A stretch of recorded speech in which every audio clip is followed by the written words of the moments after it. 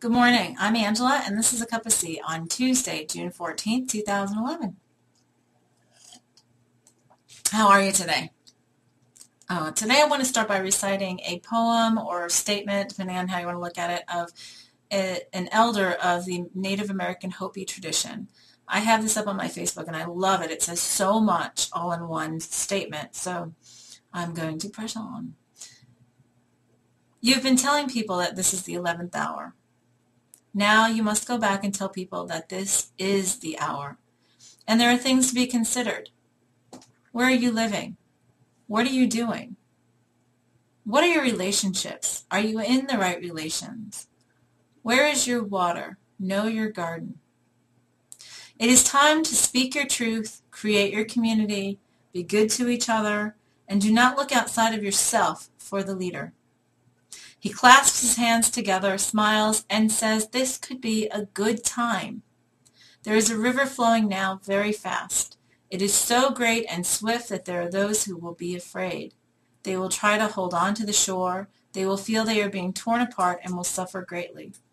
No, the river has its destination. The elders say we must let go of the shore, push off into the middle of the river, keep our eyes open, our heads above the water, and I say, see who is in there with you and celebrate. At this time in history, we are to take nothing personally, least of all ourselves. For the moment we do, our spiritual growth and journey comes to a halt. The time of the lone wolf is over. Gather yourselves.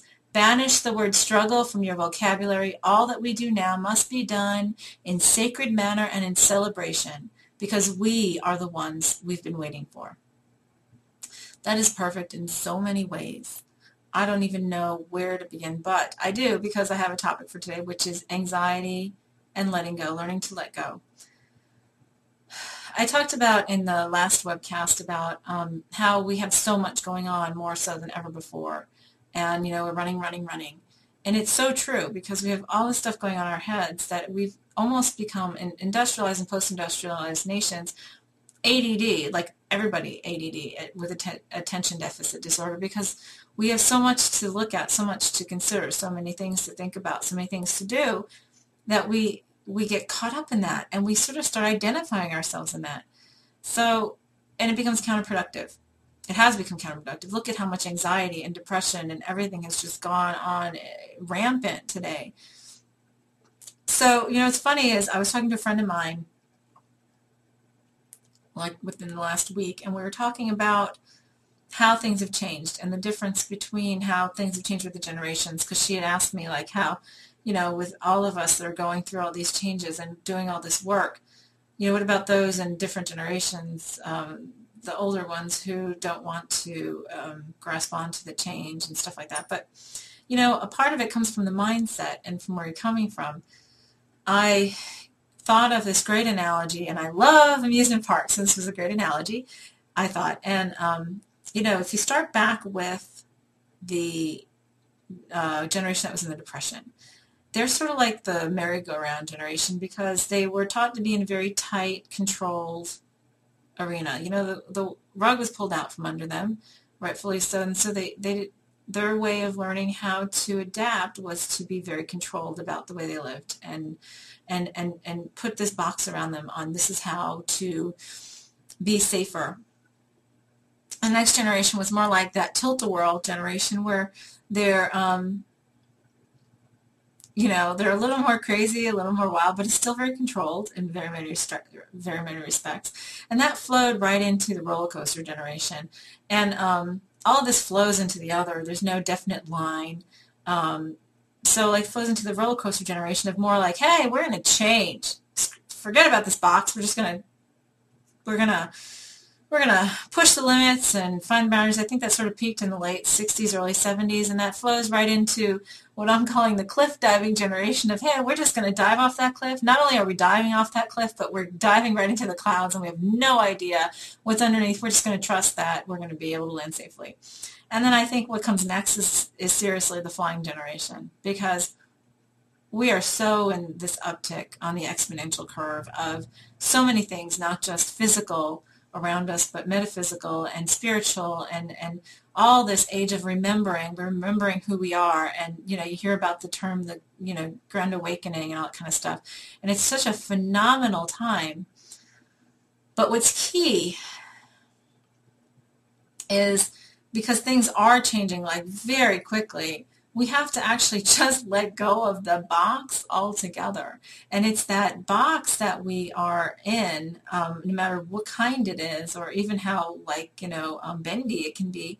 We just need to let it go in many ways, because this way we can let go of the shore. And that's why I love this statement so much about, we must let go of the shore, push off into the middle of the river, keep our eyes open, our heads above the water, look around us, and celebrate.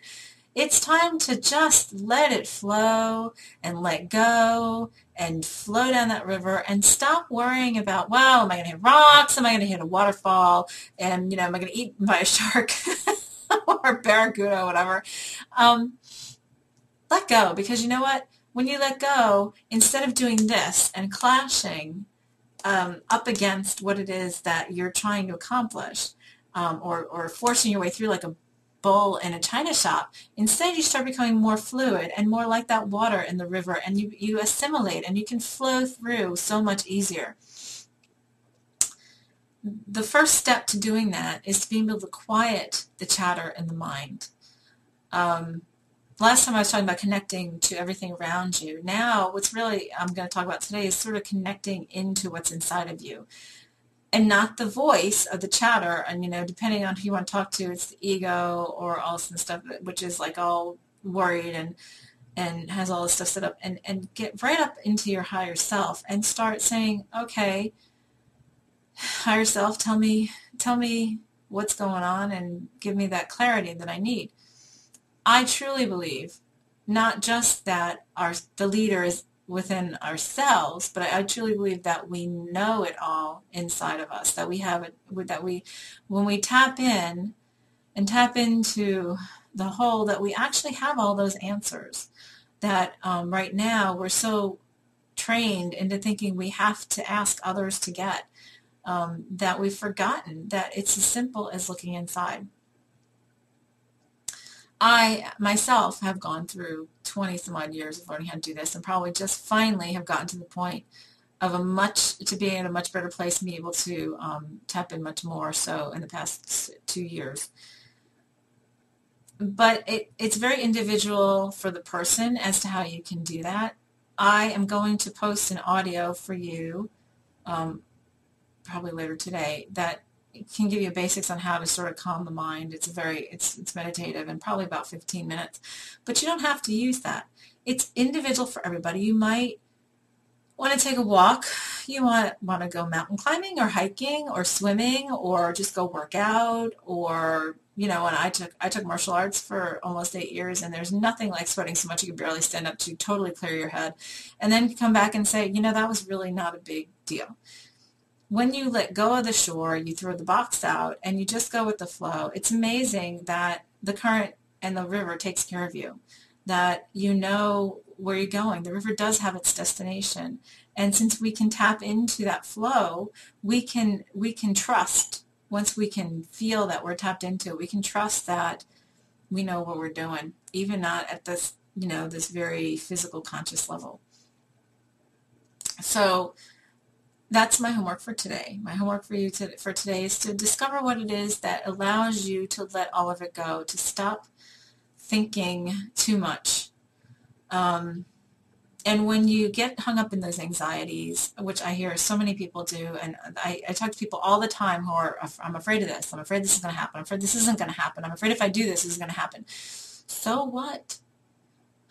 I just recently went to New Mexico and saw Keisha Crowther, who they call Little Grandmother. She's of the Lakota tradition, I believe. And one of the things she said, I've quoted so many times since I came back, which is, when you look at the walls tumbling down around you, realize that they are the walls that kept you in prison. When you get rid of that box, realize it's the box that's kept you limited. That once you let go of it, and you let go of the shore, and you follow the flow of the river, that you will get every place that you want to go.